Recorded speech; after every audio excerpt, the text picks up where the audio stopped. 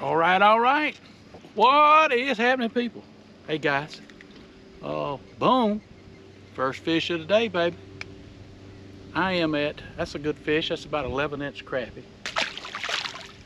I am at Shearon Harris. That is located south of Cary, North Carolina. This is the second time I've been here.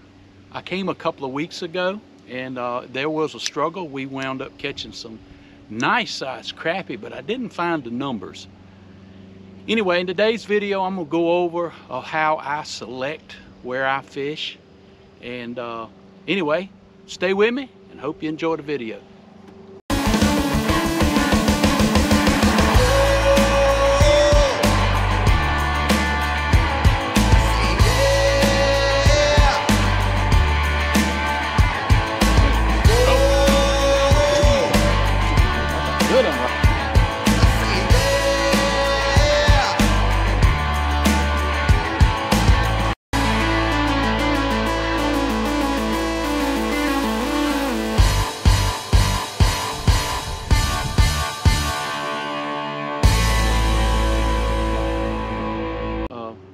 So anyway, I ducked in this cove.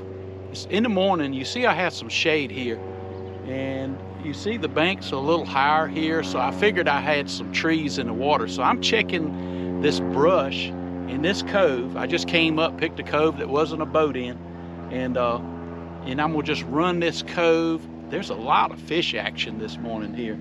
So anyway, there's a tree under the water here. I don't know if you can see it. Anyway, I'm gonna turn around and see if I can catch another crappie out of it.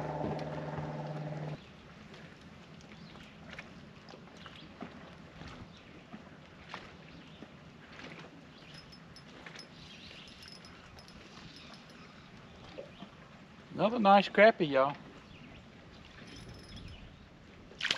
Good crappie. Look at that. That's a good fish right there, y'all. Shearon Harris.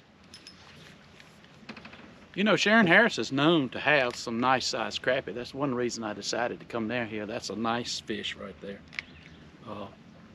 That's a good 12-inch fish. Look at the shoulders on that joker. Fishing the hot tail bait, LC shad. I'm not keeping fish today. Probably should. I have a good feeling about today. There's a lot of fish activity today. And this tree looks like a pine has fell off the bank here, and there's some structure out here. Not sure if these fish are just hanging around the structure in the shade or whether they're still actively spawning.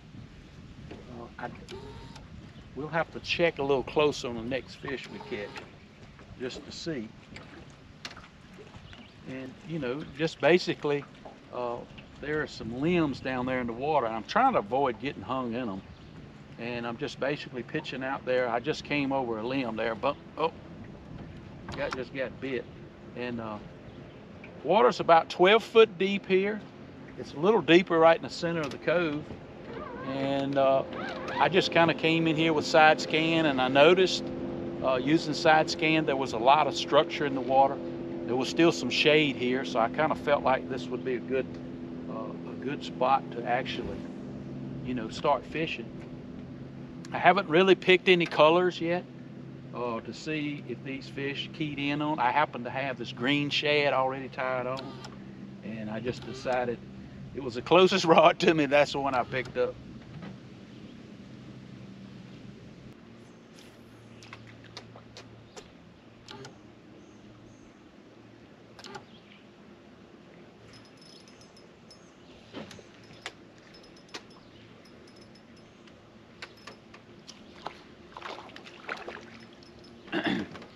You know, there may be crappie on all of these logs in these coves still. And that hasn't got a fat belly, but looks like that probably is something it's been eating. That's another good crappie, y'all. Boom.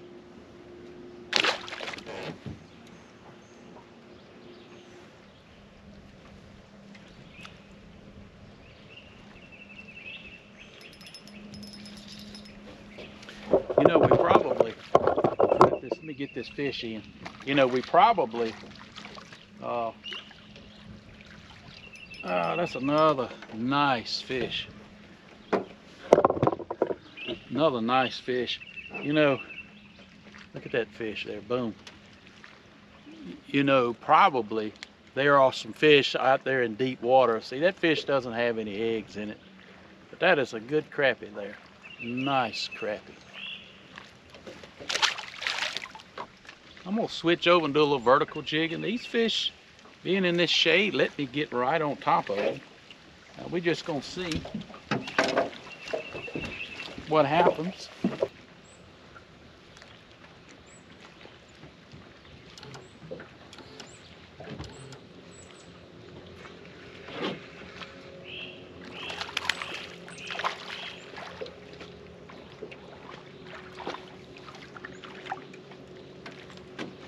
Now let's make note of this, y'all.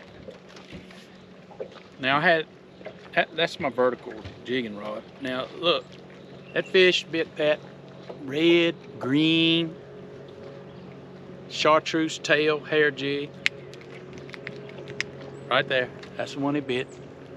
And I had that shad, that gray looking one on the bottom. That's a good fish. It's a 12-inch fish there, y'all. Oh, nice crappie. And so I'll just go over really quickly one thing that I do personally. It's entirely up to you. I'm gonna show you this lake map, and I'm gonna kind of show you what that I decide to do, and it kind of cuts down on the amount of pressure that you actually put on yourself. I'm gonna turn it around and I'm gonna show you this on the map.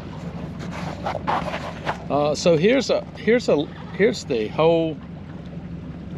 So this is the entire Shearon Harris Lake. You see these branches, and I put in at cross point, and what I decided to do, I'm just going to fish, more than likely just fish this one arm here. It's got, if you zoom in, it's got some deep water. It's got some fairly deep water all the way back to this flat back here in the back.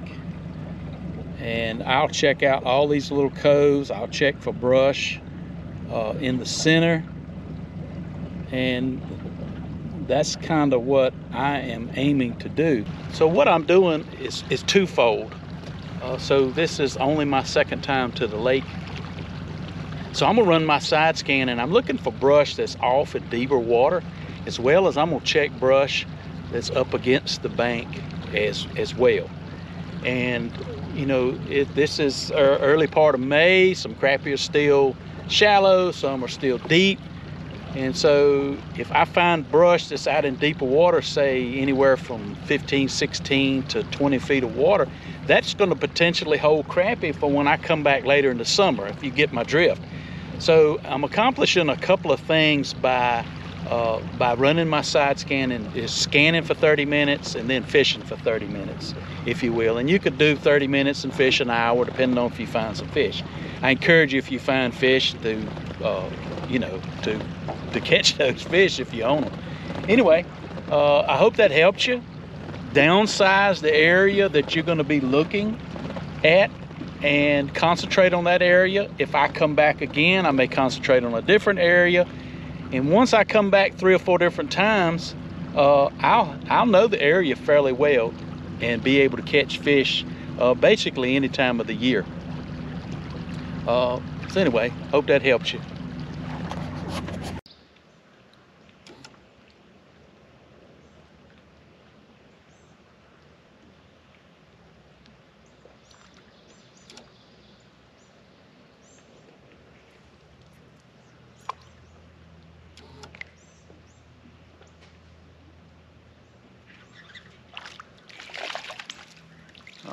Look, see, 2 at a time, baby, 2 at a time.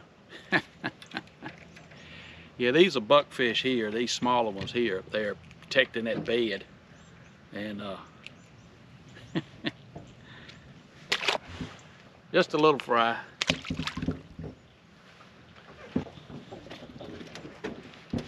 You know, anytime you come to a new lake,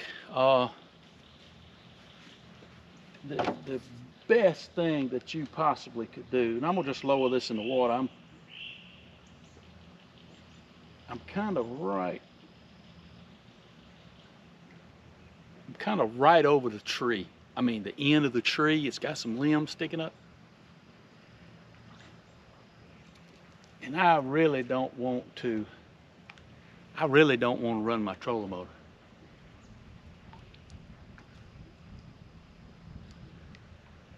And folks, I'm telling you, I don't know what's in this cove, but I might have to put a bass lure. I ain't gonna lie to you. Bass have been chasing shad in this cove all over the place. And I mean, just two swirls just came up, little fish right there. And now the wind is gonna blow me back the other way. I got two jigs on, I don't want to get hung up. Definitely don't want to get hung in this tree and lose these jigs. And I'm trying to be as quiet as possible. If I can say one thing, I have noticed, you know, many folks have bad stuff to say about live scope or whatever, but I have learned so much about fish behavior. And I have been fishing for crappie. You can see them in 20 feet of water, be trying to get a jig to them. And the fish would be fairly close, within like 10 feet of the end of the boat. You're looking at them, trying to get a lure to them. And someone walk and step off on this deck, and just that step on that deck and vibration, poof, fish is gone. Sometimes they're a little more tolerable.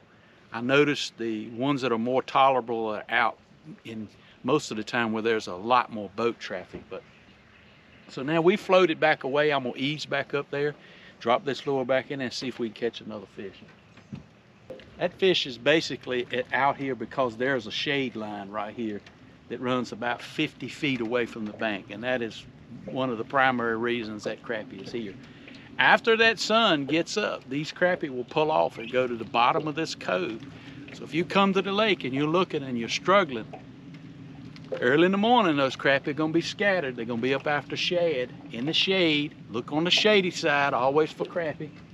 And then as the sun gets up high, they'll drop down in the deepest portion of the cove and just kind of string out through here. And that's another reason I came in and I checked the middle of the cove coming in, but they seem to be more on the shady side here.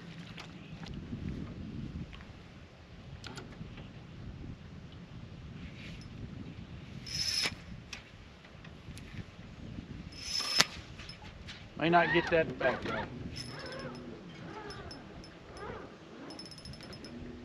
Well, I tell you what I got. I got a fish on.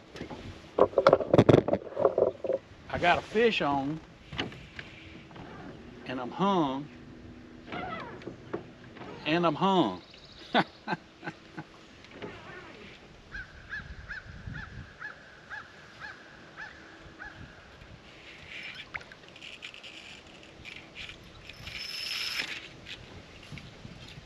I don't know how I'm gonna ever get this out.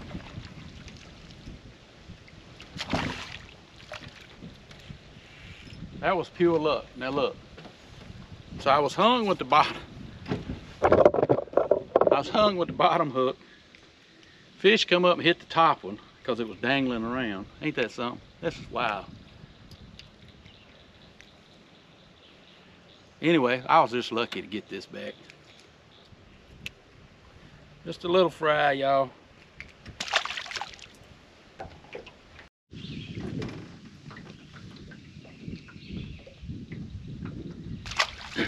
Now, folks, I want to point out something. I've actually switched my lure. That is the LC shad in the Virginia shad color. It's always been a good color. Water's fairly clear. Now, I'm sitting in about 4 feet of water. There's a big flat back here, and just to show you, there's no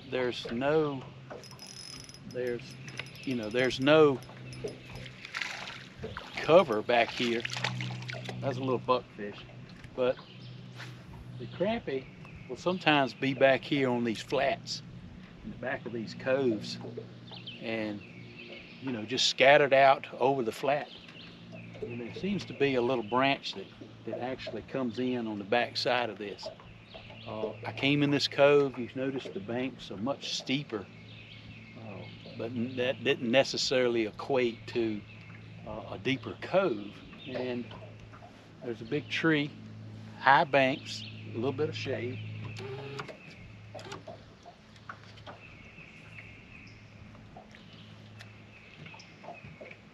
And so not necessarily you should avoid a cove that maybe doesn't have a lot of brush on it, because there's still fish here. These are small fish. Now we ain't gonna mess with these a long time. We're looking for the bigger ones. But that just goes to show you that just because it don't have any laydowns in it doesn't mean that there's not fish here.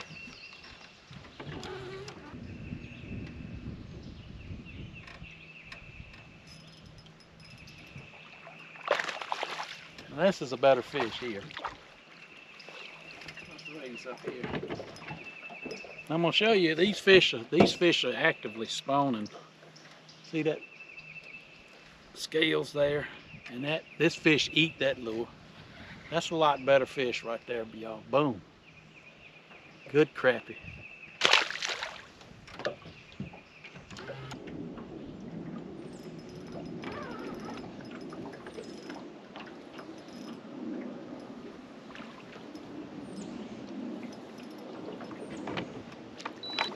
This is a little better.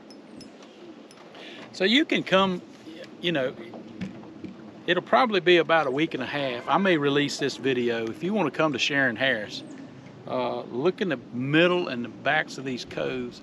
You notice the wind is blowing in this cove. And these crappie, that is a good keeper size crappie. These crappie can sit right here in the middle, you know, and shad are just coming over top of them. Makes for easy picking, because the current's pushing back into this cove. And, you know, of course, if you were spider rigging, you could come in here and just ease along. The water's not deep. It's about 5 feet out in front of me. It's kind of a flat back on this side right here. And they're just sitting up on this flat right here, you know, waiting on a meal or spawning, whatever reason.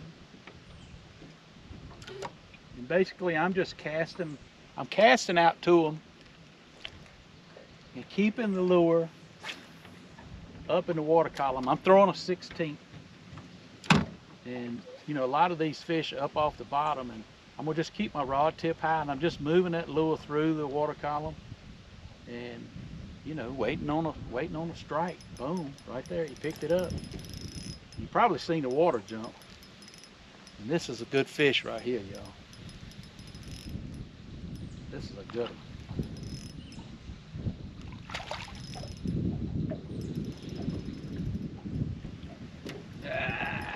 Oh yeah.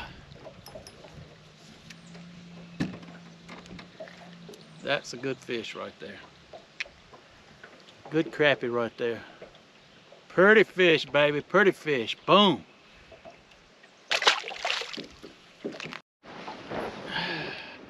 Hey guys, we're getting ready to end this video. So look, don't forget to subscribe to the channel. Comment. We enjoy seeing your comments. Appreciate all the comments I've been getting. Appreciate all the subscribers I've been getting. Remember, God is good all the time. And all the time God is good. Don't forget, hit that like button. Click the notification bell so you don't miss an episode of Wildlife Adventures. And as always, you remember, it's a wild life. And I'll see you on the water.